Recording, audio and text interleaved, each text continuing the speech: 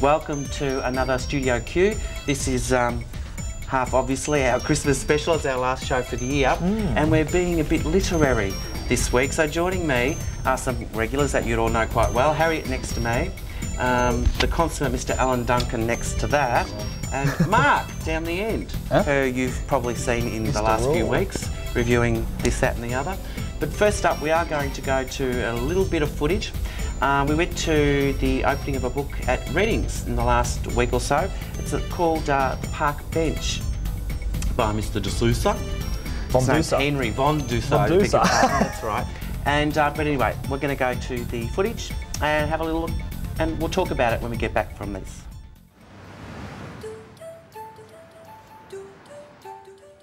Daniel turned away. He looked in the other direction, over the back fence and down the street, way down High Street towards the city.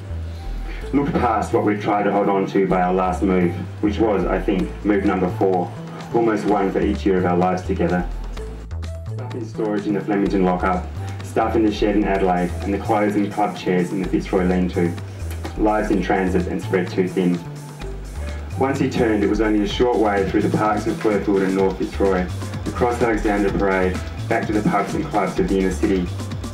It was only a short way from Preston to Collingwood. It didn't take long for Friday night to come around and for me to reappear. I stood with a stivey and a glass of beer, me leaning against the carpeted walls of a reliable club, perhaps in the groove I'd made years before as I waited for Dan to walk up and offer to buy me a drink. Perhaps in a furrow that foresaw my return and was waiting, kept warm by a man who, for the moment, was away taking a leak, buying another round, or, if he was lucky, following a dream and a hardening dig back to Doncaster and South Vermont. Away from the grey haze from cigarettes and the smoke machine. That's what the nightlife depended on. The booze, the drugs, the porn on the monitors behind the bar. Cheap titillation that padded out the time we spent trying to find each other. And we're here at Readings Bookstore in St Kilda for the launch of a brand new local gay novel, Australian gay novel, a bit of a rarity. And I'm here with its author, Henry van Doussa. How are you going? Yeah, very well, thank you. Did I pronounce that right? Well, there's Von. Van's Dutch and Von's German. So okay. Heritage, so a V-O-N. Right. And the Doussa was perfect. Excellent, good stuff. At least I got part of it right. So it's a big momentous occasion for you, I guess. Your first full-length novel, yeah? Yes, it is. Yeah, I've had some short stories published and I've been writing some theory, you know, my master's degree, but yeah, first full-length novel. Okay, and you did your master's on beat culture, didn't you, at the University of Melbourne? How did you come to get interested, well, excuse me, how did you come to get interested and involved in that line?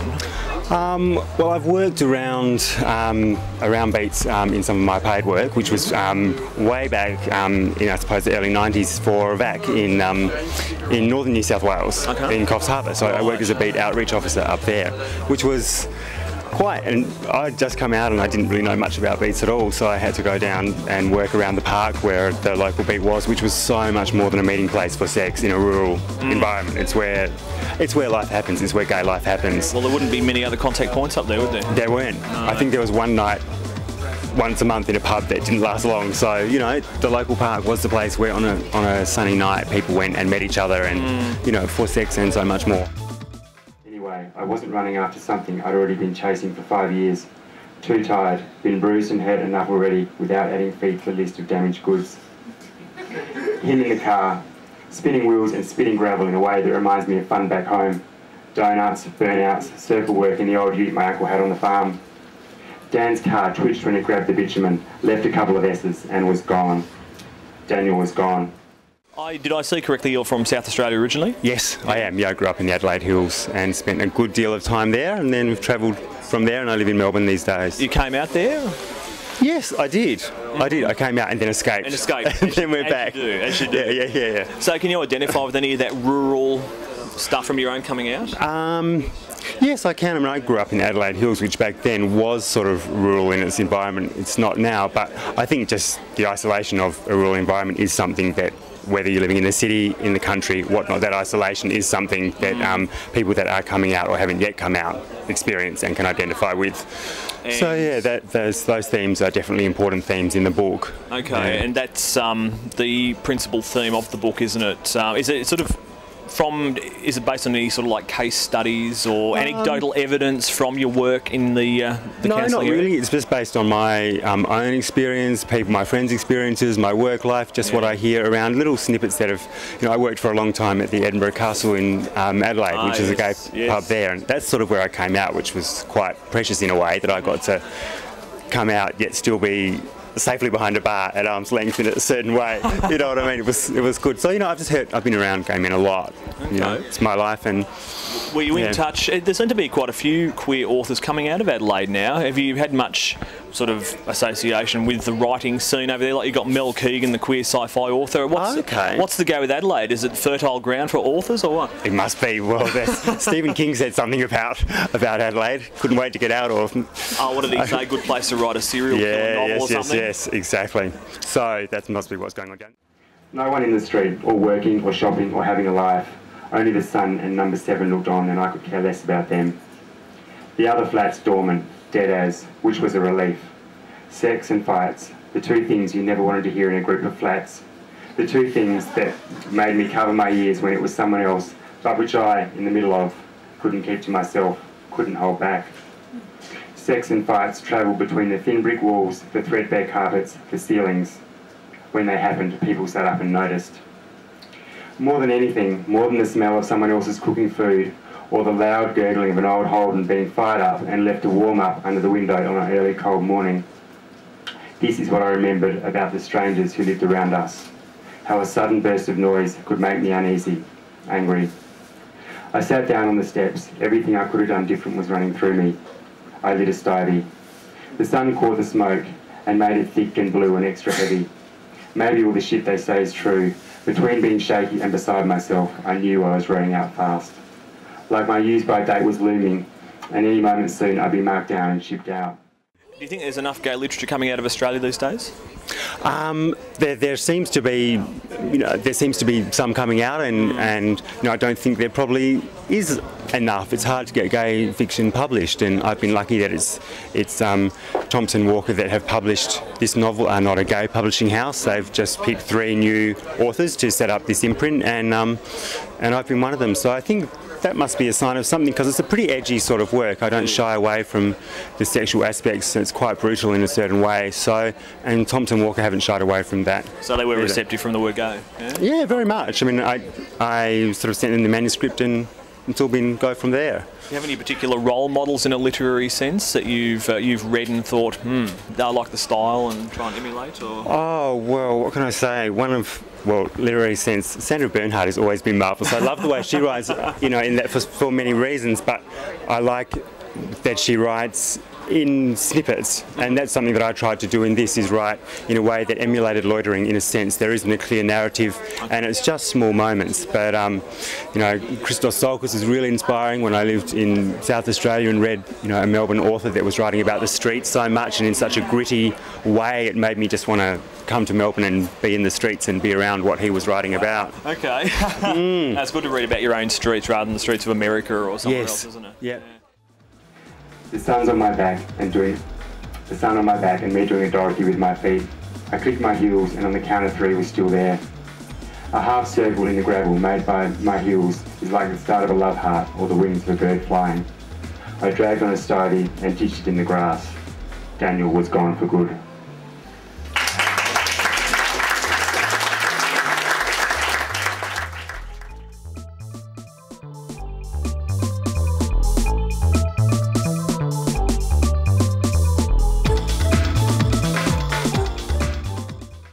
Von Doussa. He'll be one to watch, I think. I think the Park Bench, it's one that you could go out and get, and it's not a long read. It's certainly, But you can do it in a couple of nights. I mean, it's out hard. from Thompson Walker Publishing. That's right. An imprint of Scholarly Publishing Australia. So well worth a look, I reckon. I do indeed.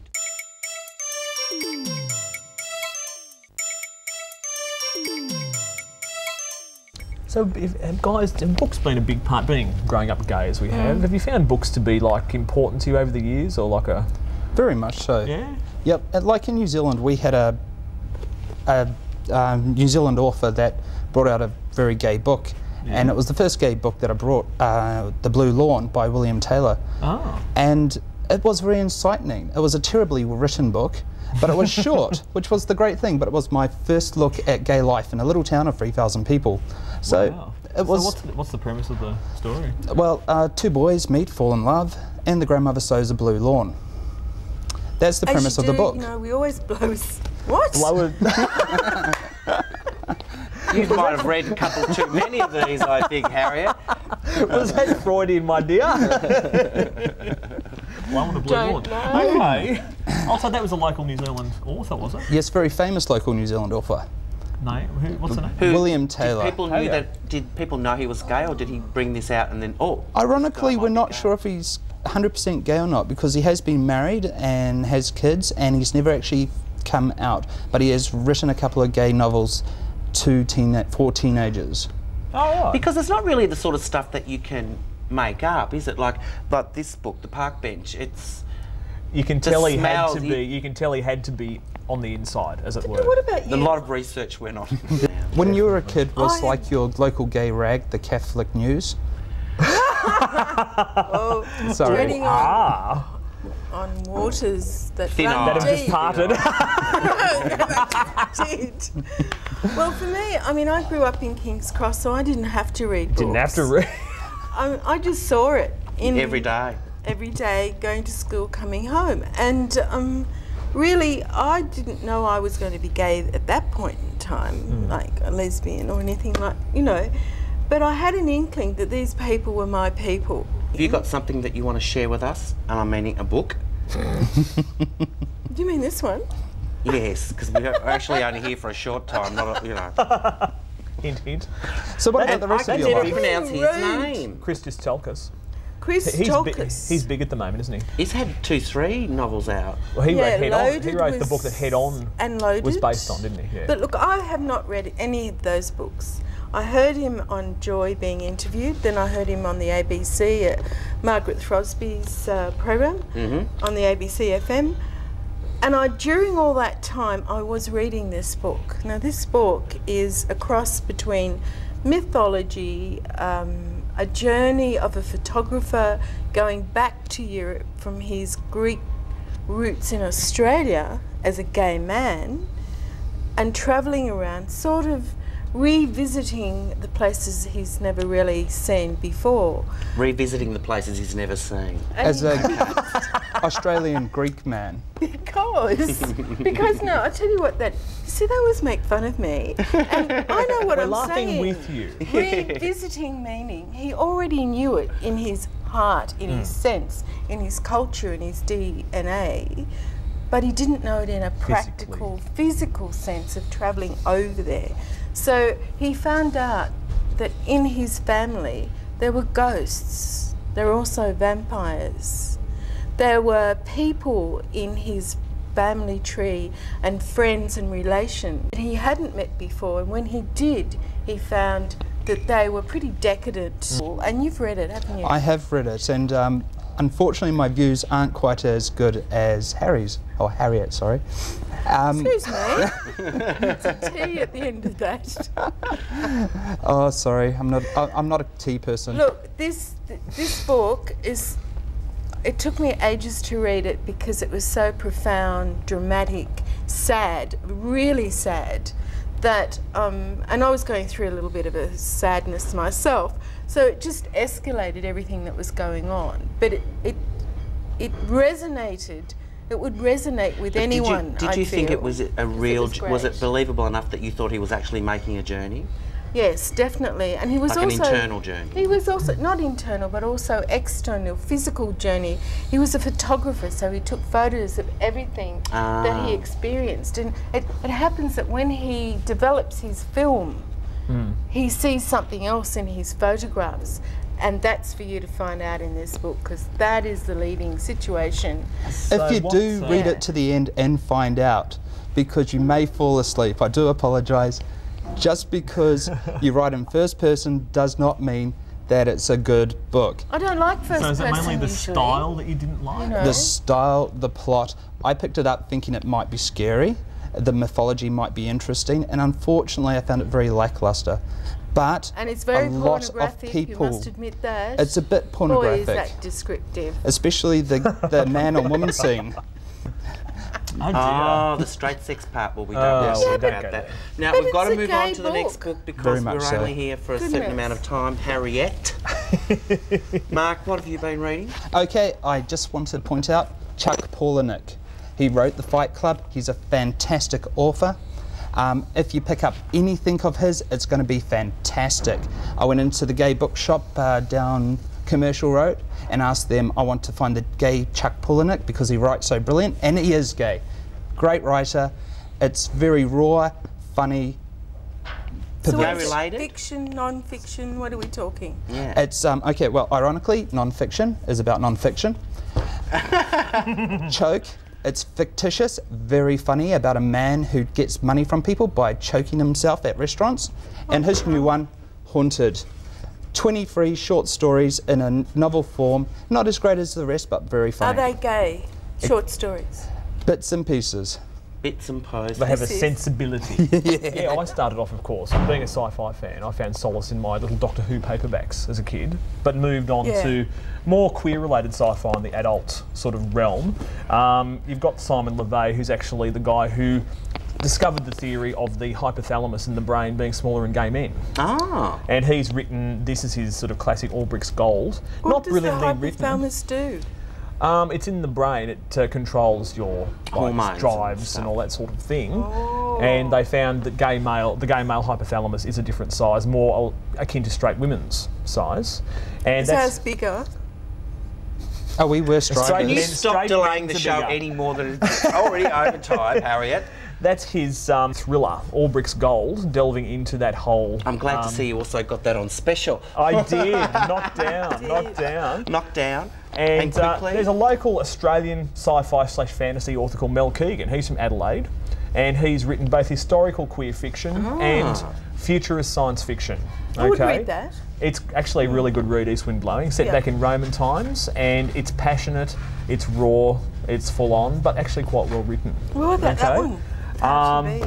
And David Gerald, of course, he's actually a well-known American. He's a Star Trek author. He wrote some of the scripts for the original Star Trek series on the TV series, and he's written a series, Jumping Off the Planet, which is actually has gay characters and looks at a future where sexuality is selectable.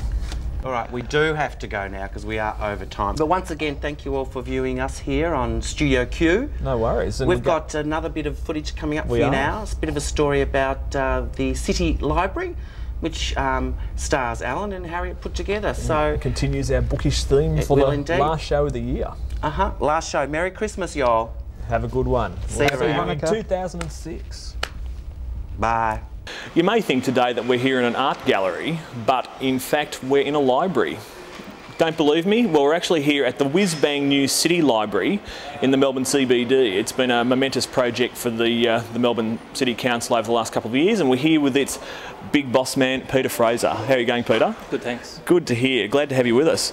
Now, just before we get into the library side of things, how did your personal journey bring you to this vocation of public libraries? I think, to be honest, it was partly because I always loved books. You're not meant to say that these days, but I think that the book stigma's lessening, isn't it? yeah, I think so too. That was part of it. And the other thing, I think, is the pleasure of people who have a passion of some sort. So when you have someone come in and they've got a passion for... Well, I remember in a library once having someone come in with this throbbing cardboard box, and he was after books on pigeons, you know. So because really? he'd found a pigeon in the street, and Ah, the library yes, was the spot yeah, to find stuff. yeah. So, but people can have a passion about absolutely anything, and you can always find something that will help them, whether it's in your own library collection or on the internet or in another library. So, I think it's that, meeting people's passions. We are here on Ben TV, of course, looking at the gay community in particular. Do you see any particular appeal in libraries to the gay community?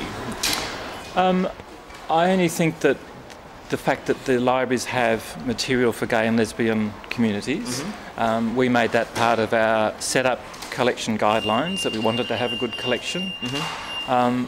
The fact that the library, it's really like, I really don't see it specifically as a distinct group, because gay and lesbian people are not just interested in gay and lesbian issues, they're interested in everything. Indeed. So our job is to provide whatever people want, and gay and lesbian people need whatever everyone else wants, but they also need collections that are specific in fiction and non-fiction and so forth, and we have good collections in those areas. Have you delved into the area? It's been a bit controversial, but things like kids' books with GLBT themes, that's caused a bit of a stir of late. What's your position on that sort of thing? We've got some children's books about people who have multiple parents, multiple families, multiple locations, and we've got books about people who are trying to see what their own identity is.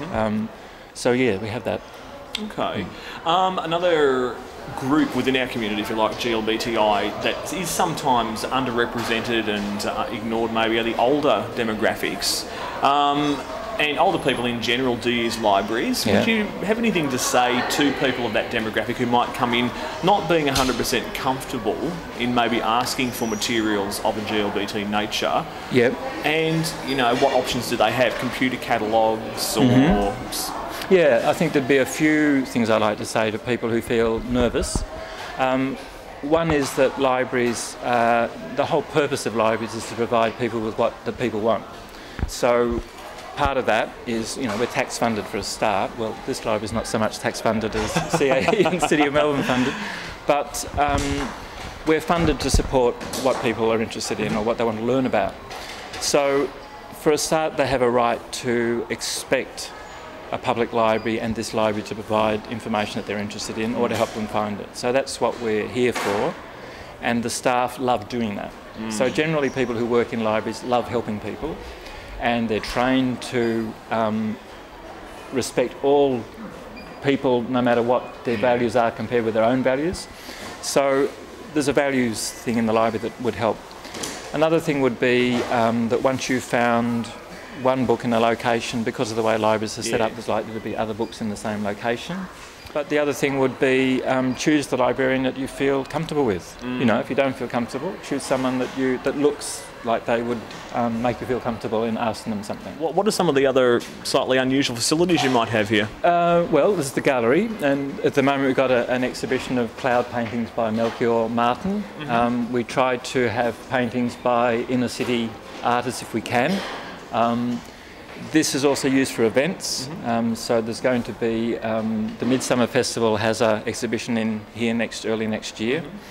There's a piano down at the end of this gallery, and we let people who have some level of skill in playing the piano and are prepared to play softly play that at set times of the day, usually around lunchtime or the busy times of the day when there's less need to be quiet, and people actually love that. We've got a beautiful big seminar room where we have lectures and people can book it for events, and again there's something early next year in the Midsummer Festival that's being launched in that seminar room. And this is launching Queer Street in the seminar room. There you go. So remember that. Look out in your Midsummer Guides, Queer Street, happening right here at City Library. And Peter, it's certainly been great talking to you today, and thanks so much. Okay. And the message we're getting across is don't forget your local library. If you want a bit of queer content, books, videos, DVDs, come into your local library, and they're all for free. Forget all this paying business. Peter, thanks so much. Thank you.